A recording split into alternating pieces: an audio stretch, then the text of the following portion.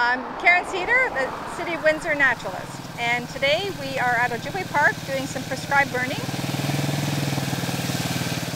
Prescribed burning is important to maintain the health and diversity of tallgrass prairie and oak savanna ecosystems, and we protect a lot of that habitat here in Windsor.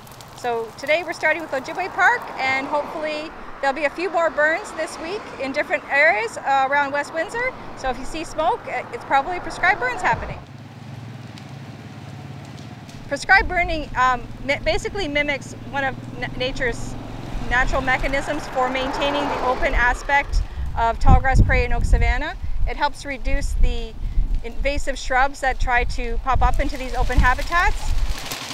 It also returns all of the nutrients back to the soil so that the plants that are long-lived perennials can get an earlier start on the growing season, and will end up resulting in a much showier display of wildflowers later in the season.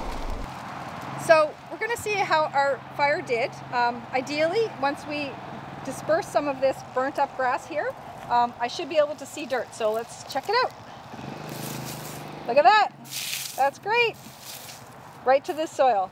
So the soil would have heated up, just the top centimeter would have heated up, and now all of this is just going to turn into nice nutrients for this soil. And you can see plants here in the next couple weeks.